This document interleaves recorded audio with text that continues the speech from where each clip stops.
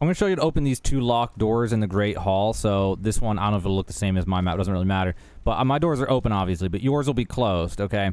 So in order to do that, what you're going to do is once you get to this part of the Great Hall, in the back of the kitchen, I've already grabbed it. There's an item back here. You can't miss it. It'll be glowing red and all that.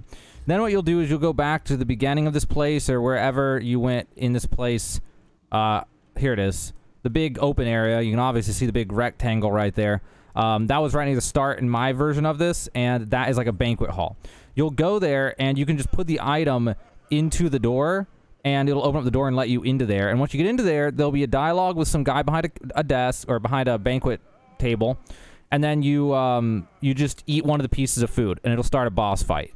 And then you got to survive that fight, and you got to eat pieces of food to heal during the fight, or you'll run out of HP unless you're a medic. And then if you survive the fight and beat the fight, then you talk to me, and it gives you an item. But the more important thing is after that boss fight, that room is unlocked. And that's where we get something really interesting. So there's going to be these. And these are how we get into the secret rooms. There's the little elevators that you can use.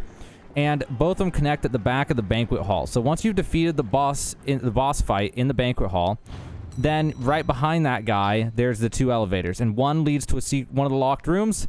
And the other one leads to the other locked room. There's the other one. Be careful, though. You go down there, there's going to be one of the big melee mini-bosses in each one. And you'll have to fight them, like, point blank, basically. And then after that, you open the door from the inside, and there'll be a little bit of treasure in each one. There's a chest. In my case, there was a chest in one, I think a ring in the other one. Or, no, a weapon in the other one. I actually remember. The other one was the bone chopper was what was in the other one. And then the other one had a chest with some generic stuff in it. So that's it, guys. Just a quick explanation of how to do it. So if you're wondering how to open up those locked doors in the Great Hall, that's how to do that in Remnant 2.